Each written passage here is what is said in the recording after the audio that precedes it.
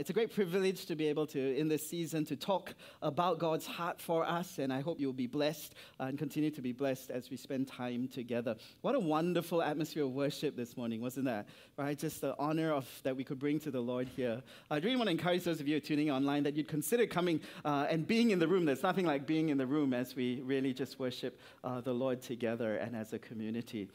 I want to start by talking a little bit about hope.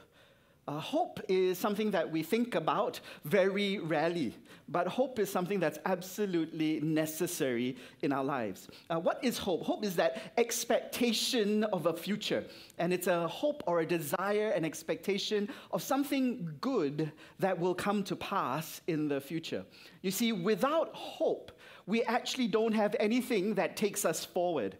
Without hope, we don't have anything that drives us to want to do something good. Without the desire for hope that drives us, that believes that tomorrow can be better, we actually will stop even existing. So hope is absolutely necessary. But we don't think so much about it, right? We don't think, do I have any hope?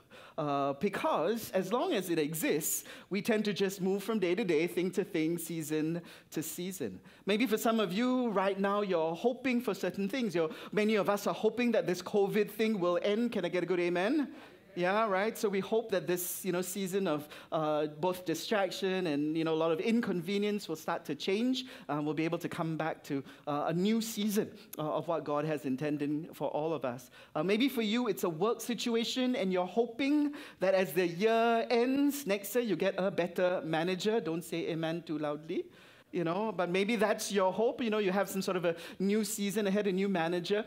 Maybe there's a difficulty and you're just hoping that the difficulty will go away in a new year. Maybe for some of you, it's a hope of marriage in the coming year. Maybe it's a hope of, a restored relationship.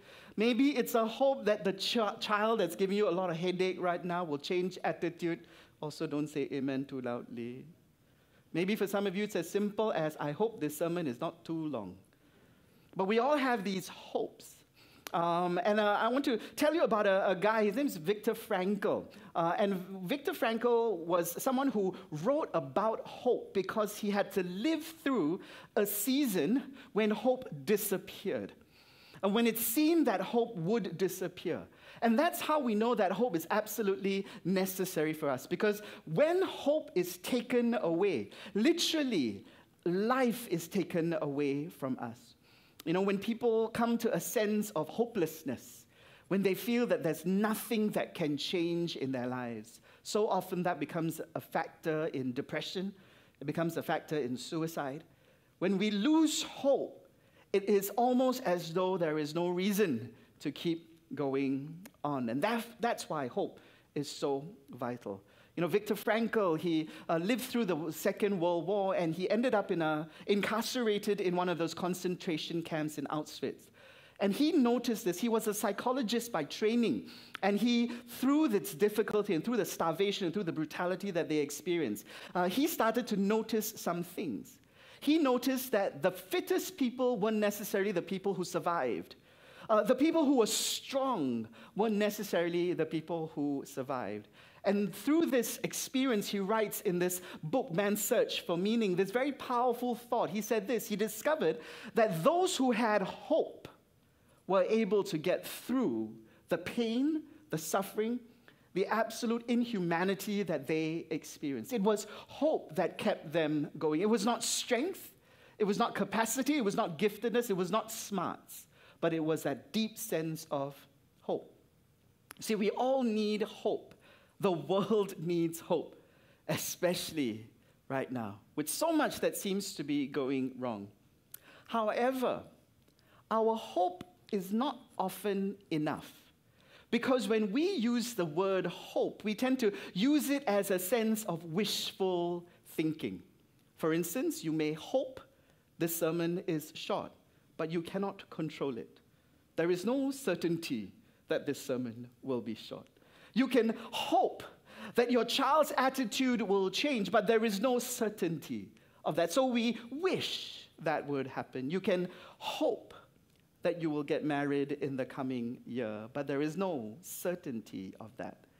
And that's why a lot of our hope still is short-lived. It's insufficient to get us through the darkest days, to give us a strength and a motivation to keep going on through the years ahead. But biblical hope is quite different. When the Bible talks about hope, the Bible is looking at a hope as an act of certainty, not an act of wishfulness. The reason we can have hope is because we need to place our hope not in temporary things. We need to place our hope in eternal things. And it's when our hope is in the Word of God and not in the wishes of man that we can have a certainty. When our hope is not based on our feelings but on His certainty, then we can have an anchor. And so if you're wondering, what is it we should have hope in? How is it we should have a hope that can get us through challenge and difficulty and even a lifetime of pain and suffering? I pray that today that God will speak to each one of us and give us a strong, deep sense of hope, a certainty, not wishful thinking, but a certainty into tomorrow. We're going to start by looking at a letter that Paul writes to a leader. His name is Titus. And Titus is leading this church, and as the church starts to grow, Paul realizes that they've got some things missing. So he says, you need to get some elders and some leaders and start to put them in place and get the right leaders over this. And then he starts to write this letter and says that you need to teach sound doctrine to this group of people. Make sure that they know the Word of God well. And so we're going to pick up from a little bit of the second chapter of this letter that Paul is writing to Titus. And it says this. Paul says to Titus, "For the grace of God has appeared, bringing salvation for all people." What is Paul doing? He's saying this. He's saying, remember that God's grace has been seen because of Jesus' first coming. Last week, we talked a little bit about that. What is the power of the incarnation to bring hope and to bring love so that we can love one another? And so this has already taken place. We're looking behind the past. It has happened. His grace has come, training us to renounce ungodliness and worldly passions and to live self-control, upright, and godly lives in this present age. Then he says this, now waiting for our blessed hope. Everybody say blessed hope. If you're tuning in online, would you write in the chat, blessed hope? You see, here's what Paul says, that there is a hope that is blessed. There is a kind of hope that's different from the kind of hope that you and I experience in our day-to-day. It's not just wishing, but it's going to be a blessing. In fact, some of this translation just says you're going to be happy because you have this type of hope. Anybody would like to be happy these days? Right, there's lots of bad things going on. Right, we can choose to be happy. So this is the hope that we need, this blessed hope that will take us into all of tomorrow. What is it? The hope is this. It's the appearing of the glory of our great God and Savior, Jesus Christ. Here's what Paul says. We need to have an understanding of the grace that's come because of Christmas. But we need to have a hope that is established because of his second return. That's what Paul is saying. If our hope is only on this side of eternity, it is insufficient. It will shift, it will change. It is like water that will come and go, or the tides that will come and go. It's like sand that starts to shift. But when our hope is in his second imminent return, then we can have an anchor. We can have a confidence. We can know for sure that when he returns, that is our hope. That is how and who we place our hope in. So let me give you just the thought that I have for us today. It's very simple. Let Christ's second coming anchor our hope. Let Christ's second coming, his return again, anchor our hope. Now, I don't know whether you think very much about Jesus' second coming. If you do, my guess is most of us think about when When is Jesus going to come back? Is he coming back now? Like all God is problem, right? Is this the sign of the end? So we get very curious about the ending and the signs of the ending and when it's going to happen. And there's lots that we can discuss and lots that can happen. However, if we do that, sometimes we can miss and get distracted of the key truth, which is this: he is coming back. The when is secondary. The when is not as important, but the reality, the truth of his return, the absolute confidence that he is coming is what we need to establish in our hearts, because we will live differently if we live with an awareness that he is returning. And that's why this series is called Incoming. Because what we did in part one is we looked back into the future, we looked back into the past, and we looked at his first incoming at Christmas, right? That incarnation. Today we're going to look forward at his second incoming when he returns. And next week we're going to look at what happens in his incoming in the in-between. And so I hope you will come back and you will tune in, or you will join us as we continue on this journey. So here's what we need to know, that Jesus' return is absolutely imminent. It is going to happen. His promise is true. If you recognize the first coming of Jesus at Christmas, then all the prophecies that proclaim that, scholars tell us that there's so many more prophecies that speak about his second coming. If it is true that Jesus came that first time as a baby, he shall return again. And you and I need to have absolute confidence that this return is going to happen. Whether it happens in our lifetimes or not is actually secondary. It is true that he will return. And there are three things I want to look at today in the light of his second coming. What does it mean when Jesus returns? Three things: revelation, resolution, and resurrection. Because I hear that three things are powerful, and I hear that if you alliterate it, it must be anointed. So we have a powerful anointed message coming up. Can I get a good amen? Okay. They said amen. I hope you say amen as well. What is one of the things that happens when Jesus returns? The first thing is that we have a revelation of who he is. We will no longer see him from a distance. We will no longer experience him as a still small voice. If you have ever felt as a Christian, I just wish Jesus will come and visit me, he will. And he will return bodily. It is not a spiritual return. He will return bodily. You and I will witness him, and we will see him. And if you've ever wondered, how come it's so hard to hear his voice? I've got to learn how to discern the prompting of the Holy Spirit right now. There will come a day when his voice will be absolutely clear. You will hear his voice. He will return. There will be a revelation, and the revelation will be, this is the King of Kings and the Lord of Lords. Listen, there are many texts, but we'll just look at one. Then will appear in heaven the sign of the Son of Man, and then all the tribes of the earth will mourn. There will be a shaking, an awareness, almost a fear, a sense of awe that will come over humanity. And they will see. Who is the they? All the tribes of the earth. Everybody will see him. And what will they see? They will see the Son of Man coming on the clouds of heaven with power and great glory. There will come a time when Jesus returns and everybody will see who he is. And the only response at that point is what we are learning to do right now, to bow our knees and say, he is King of Kings. He is Lord of Lords. There is no greater name. There is no higher name. His returning will give us the encounter that we long for. And I hope it's something we long for. You see, sometimes when we think of his return, we tend to think of it with fear, right?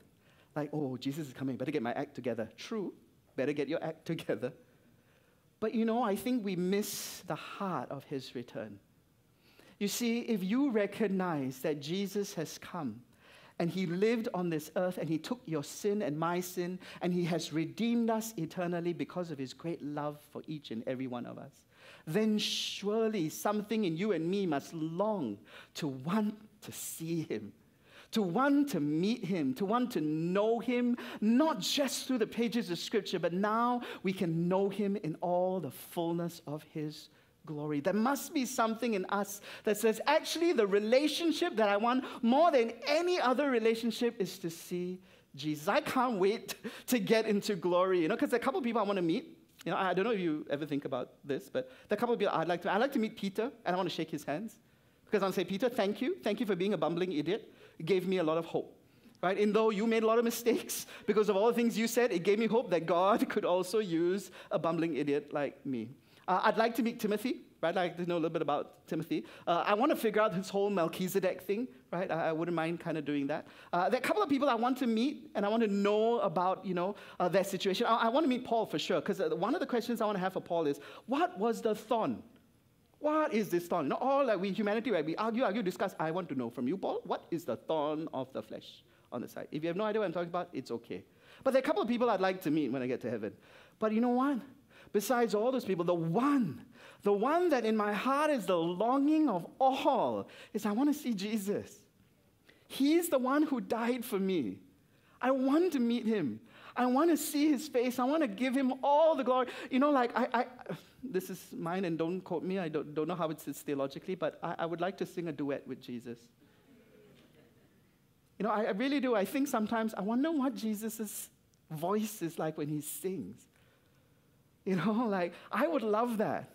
I would love to just see him and know him and hear his voice and worship him into all of eternity. You know what we did this morning was so incredible, right? Something in my heart was leaping as we were praising God, and I thought, wow, this is just a tiny little glimpse, a tiny little echo of the real expression of joy and worship that we have. Because why?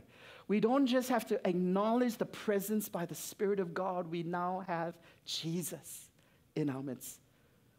There is no sun because he will be the brightness of it all. His name greater than any other name. He is the King on the throne.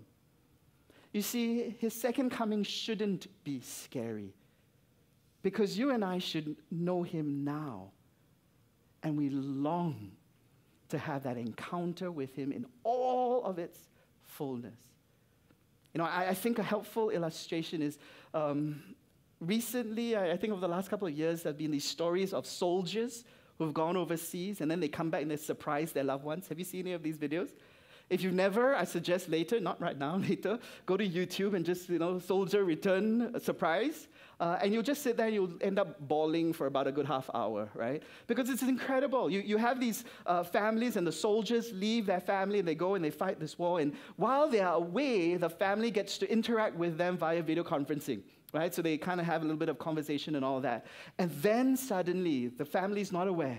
The father returns or the mother returns. And when the soldier returns, there's this incredible joy of running and seeing the soldier who's returned. The incredible joy of a parent who received the soldier, a child who receives the father or the mother. You've seen these videos, right? I was going to show one, but then I thought I'm going to end up crying, and then sermon finished, But I thought this could be a simple analogy of that great day when he comes and we go out to meet him and we welcome him to this earth, because now the rightful king has come. And the rightful king is my big brother. He is my Savior, and he is my God. I wonder if we have such a powerful realization of this revelation, that we now have an anchor of hope, in spite of all the brokenness that we can experience, in spite of all the other longings that we put on this side of eternity. Perhaps it will shift when we say that actually, I long for him. I long for him. At the end of the book of Revelation, the last words are, "Come, Lord Jesus." Would we, God's people, who today have an encounter with him, who have a connecting with him, who have his words given to us, would we be so longing that he would come back? Because today we connect with the Lord through veils, through limits. but one day we won't. What a joyful hope that will be when he returns. Revelation. The second thing is resolution. You know, it's not difficult to know that the world is messed up. There's a lot of brokenness going on around. Families are broken. Societies are broken. Churches have, brokenness in it. And when we think of all of that, it can seem overwhelming. It can seem like, what do we do? How do we fix this? But the glorious good news we have at his second incoming is that he is going to put everything right. Everything. Every wrong will be made right. You know, today, a fairly significant buzzword is the word justice, right? Like everybody talks about justice. You know, you've got to have justice in this and justice in that. And any form of difference is, justice. For instance, it's unjust for me to be standing on a platform and you to be sitting on the floor. It's inequality.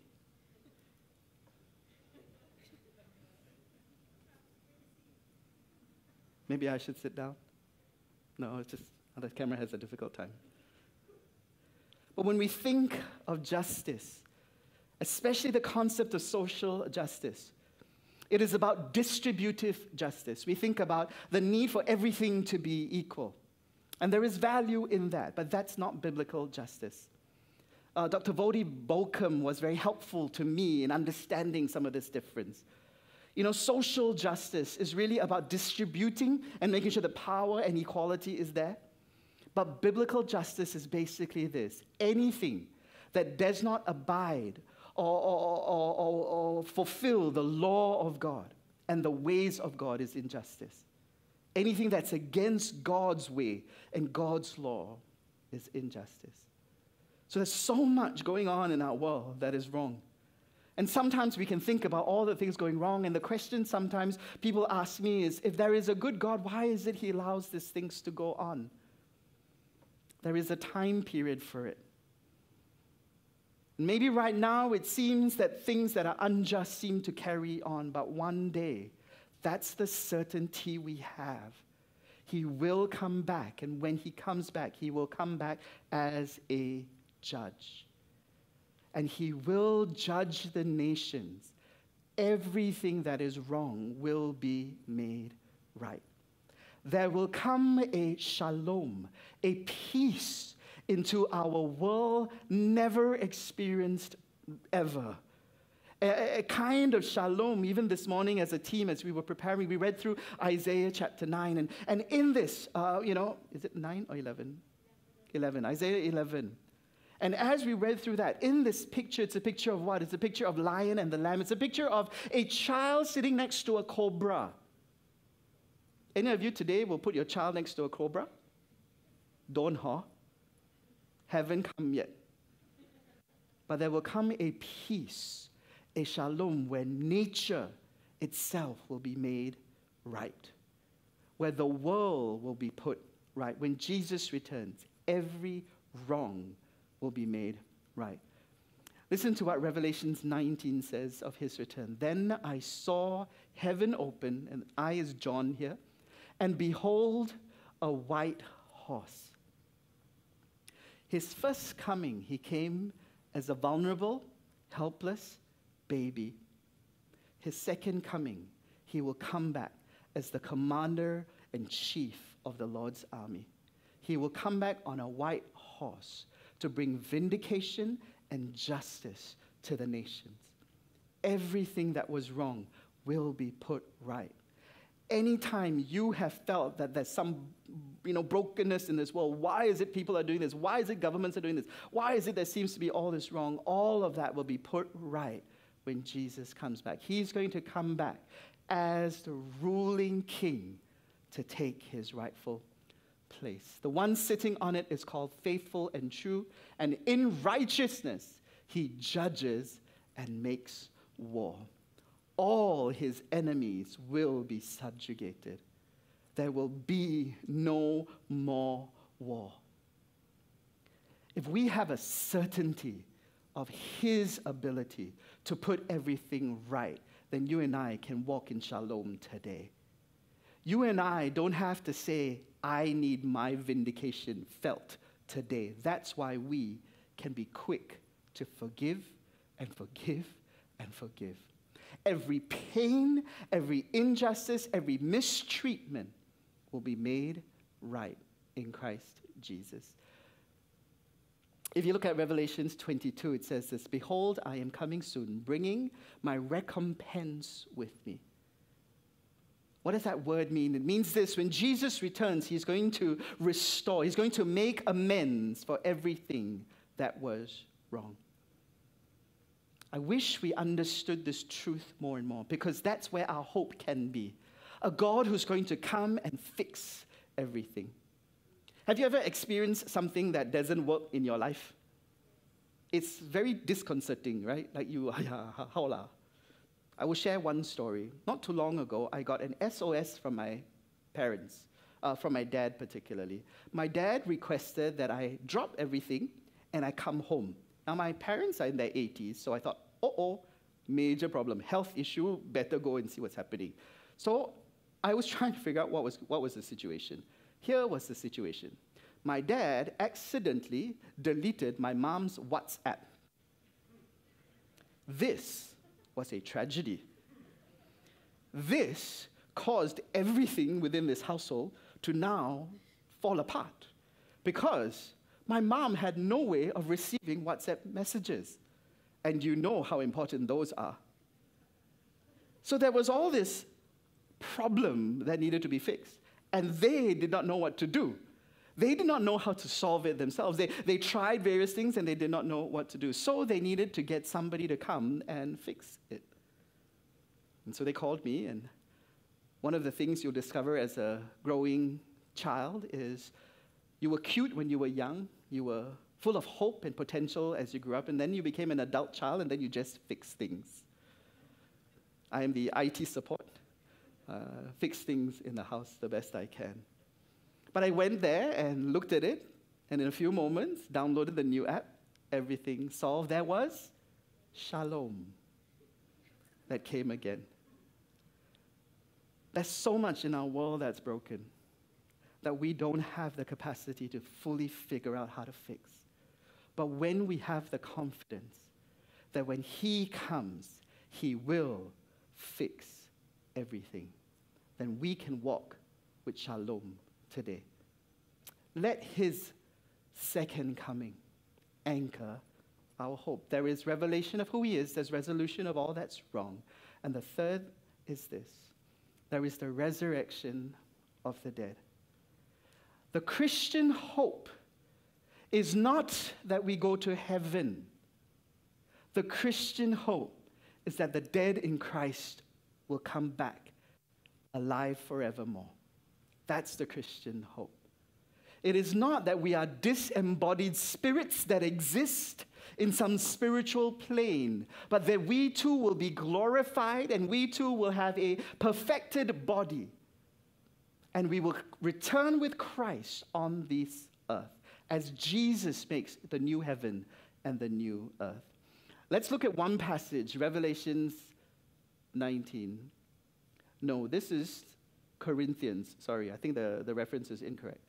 But in fact, Christ has been raised from the dead, the first fruits of those who have fallen asleep. What is Paul saying? Paul is saying this. Paul is saying that this Jesus who died on the cross is now resurrected. And he is the first fruit. What does it mean? It means this: he's like the forerunner. Because of his resurrection, we too will be resurrected. So he is the first fruits of those who have fallen asleep. For as by a man came death, Adam, and by man has also come the resurrection of the dead. By Adam, everybody died. Because of Jesus, everybody is going to be resurrected again. For as in Adam all died, so also in Christ shall all be made alive. But each in his own order. Christ, the first fruits. Then at his coming, those who belong to Christ. So when Jesus returns, the dead in Christ will come back bodily. That is our hope. Our hope is not that we will be on a cloud somewhere in heaven playing a harp, singing some Hillsong. Our hope is that even though we die, because we're in Christ, we will be resurrected and be given a glorified body to come and rule and reign with King Jesus on the earth as the New Jerusalem on this earth. Jesus Christ's resurrection is evidence and proof for us that this is a certainty. If I look at another text, it says this: having a hope in God, with which these men themselves accept, that there will be a resurrection of both the just and the unjust. Meaning what? Everybody is going to resurrect. Everybody, believer and unbeliever, will resurrect. And in that resurrection, there will come a judgment. The judgment of the way that you have chosen to live and the choices that you have made. That must be our hope. Our hope is not just of healing and restoration on this side of eternity. Our hope is that one day we will be forever resurrected. And when we are in Christ and in that resurrection, we will forever be perfected. Let me tell you a story, a true story. And there's historical documents that tell us of this story. And it happens with a Jewish community who are now revolting against the Romans. So the Romans were in charge, and they were very abusive to the Jews, and so the Jews decide to revolt. And so in this Jewish revolt, there was a lot of clash that happened. And in this one particular episode, there is a mother who has 7 sons. And the Roman soldiers take the 7 sons, and they start to torture them. And this torture is incredible. There's details of this torture. What happens is they take the oldest son, and what they do is they start to boil oil. So the oil is boiling, and while the oil is boiling, they take the oldest son and they chop off his tongue. Because he refuses to eat pork. They say, you better eat pork, and they say no. The reason is because they trusted the law of Moses, which at that point said that pork would be an unclean meat to eat, right? And so they chop off his tongue, and then they scrape off his hair. So they peel his scalp. And then they chop his hands, and they chop his feet. And then they take him, and they drop him into boiling oil, all in front of the brothers and in front of the mother. This is what the second brother says. You butcher, you may kill us, but the King of the universe will raise us from the dead and give us eternal life because we have obeyed his laws. Why is it they were able to withstand that kind of treatment? It's because they had a strong understanding and conviction that even though on this side of eternity you may destroy me, but on that day I will come back. On that day, Jesus will raise me from the dead. And into all of eternity, I will be okay because I have trusted him and I've been faithful to follow his ways.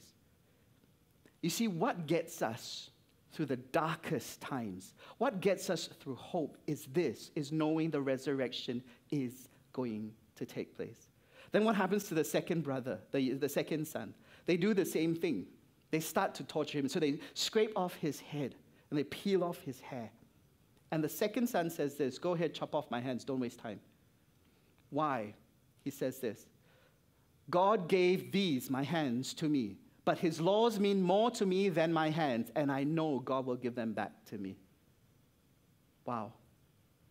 And every one of those sons gets killed. And the mother witnesses all of this. But her hope is knowing that these sons will one day be fully resurrected. Do you understand how important this hope is? Because you see, if you've ever had a sickness and you prayed and you believe that God would heal, and God can and God does, but we also know of many times when God chooses not to. How do we continue to have a hope? The hope is this, in that resurrection, all the sickness is gone. You know, if you're a parent and you've had a child who's had to go through difficulty, who's had a medical issue, who's been sick, and you prayed and you trusted God and you did all these things, and we continue to do that. We continue and come back next week because we're going to talk about the in-between. What do we do in the in-between? But our hope cannot just be on the here and now. Our hope must be to know that one day this child will no longer have any pain. This child will no longer have any disability. This child will no longer have anything that allows the disease to ravage their body. If you have suffered any kind of physical sickness, the hope of this resurrection is that in Christ it is gone. There will be no disease. And you know what? Because of this resurrection, death is swallowed up in his victory. Death will not exist anymore. That's the glorious good news of knowing Christ and walking with him. There is the hope of his resurrection. And when this takes place, you and I will be in glory. I can't wait. You know, like as I shared, the only thing thinning in my life right now is my hair. And I look forward to the day when it's just different. Because all the ravages of old age and aging disappear. And we see him for all he is. And he puts everything right. And we are fully restored, body, soul, and spirit. So when Jesus returns, we will see him for who he is. He will put everything right. And we will be resurrected from the dead. So it's real simple. Let Christ's second coming anchor our hope. So what should we do? It's really simple. Last week I said, be in Christ. Today, put your hope in God. Don't put your hope in yourself. Don't put your hope in your work. Don't put your hope in the, somehow I wish things would just change. Put your hope in the certainty of his second coming. Now, it doesn't mean you just hope in the second coming and then we don't have to do anything now. Come back next week. We'll talk a little bit more. But let the hope be in knowing King Jesus is who he said he is. As we kind of wrap up, I'm going to ask the worship team to come back up. And we're just going to sing that song and that verse in that song that Sarah picked for us today. That declares that when he returns, he will come back clothed in white. And I want you to imagine that day when Jesus comes back, the glorious hope that we have to praise him and to worship him into all of eternity.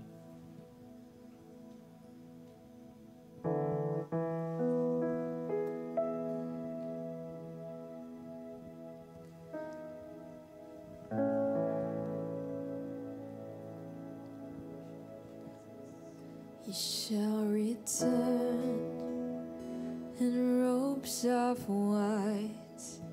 The blazing sun shall pierce the night, and I will rise among the saints, my gaze transfixed on Jesus' face.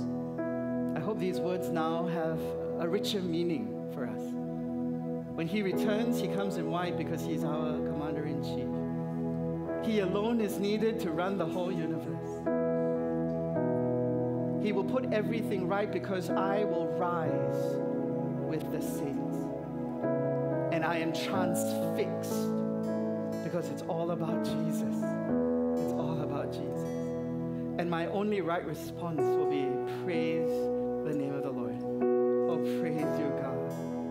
Would you stand as we just worship him for a few moments? As we reenact and rehearse his return. As we declare our praise to the one who is deserving of it all. He shall return in robes of white. The blazing sun shall pierce the night, and I will rise among the saints. My gaze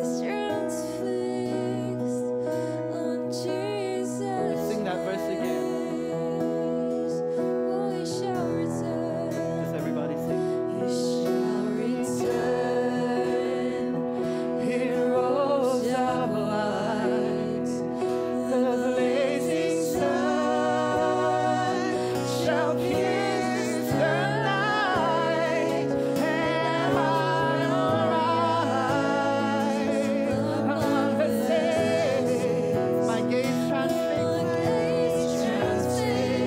One more time.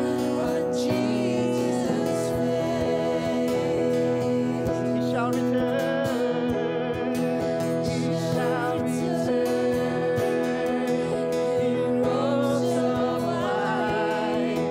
The blazing sun shall pierce the night, and I will rise. Hallelujah. My gaze transfixed on Jesus' face. Everybody in this room, would you raise your hands and say praise the name? Oh, praise the name of the Lord our God. Oh, praise His name forevermore.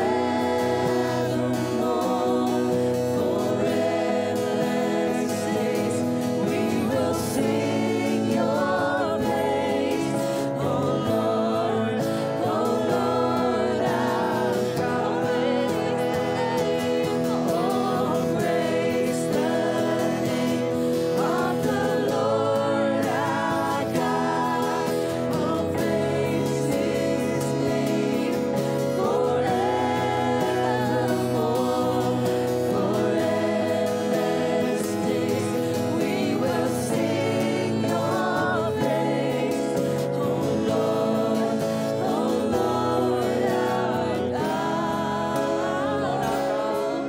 Oh Lord, our God.